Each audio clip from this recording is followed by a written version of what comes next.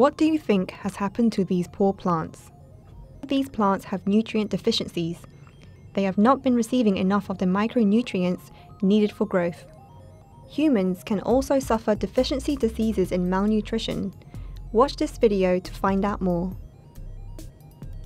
Where do plants get their food from? Remember, they are autotrophic, which means plants make their own food through the process of photosynthesis. You can learn more about photosynthesis in this video.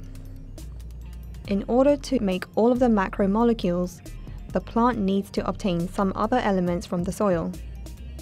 For example, nitrogen is needed to make protein. Plant A has not obtained enough nitrogen, which it should get by absorbing nitrate ions from the soil. As you know, nitrogen is needed to make protein, so without this element, the plant will have stunted growth. The older leaves will be yellow and sometimes shriveled. Take a look at poor plant B. This plant has a magnesium deficiency. As you can see, it is yellow. This is because magnesium is needed to make chlorophyll, the green pigment that absorbs light in chloroplasts. As this plant does not have enough chlorophyll, its growth will be limited as it will do less photosynthesis. Now let's look at plants C and D. They are also both suffering from nutrient deficiencies. Why don't you pause the video here and write down any differences you see between them. Plant C had a potassium deficiency. The older leaves are yellow, but the veins remain green. The plant is also not growing properly. Potassium is needed for growth and for the plant's immune system. Plant D has a phosphate deficiency. The older leaves are darker green and some have fallen off. Sometimes the veins become purple, and the plant's growth has also been stunted. This is because phosphorus is involved in energy transfer, so the whole plant won't grow correctly, including the roots.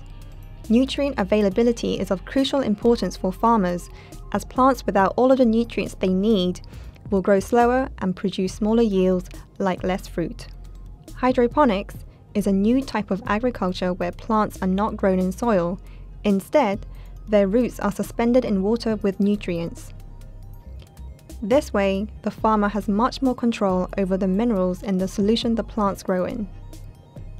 In traditional farming, where crops are grown in soil, the farmer may use crop rotation, where they change the crop grown in a field every year or two as different crops have different nutrient requirements.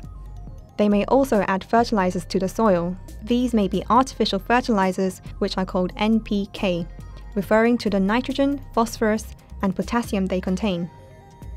Natural fertilizers may include human or animal waste, like horse manure or slurry from cattle farms.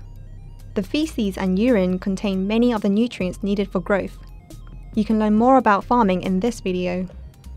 So in this video, you have learnt about which nutrients plants require and what happens to them if they do not receive enough. You have also heard about how and why these minerals impact farming. If you liked the video, give it a thumbs up and don't forget to subscribe. Comment below if you have any questions. Why not check out our FuseSchool app as well? Until next time.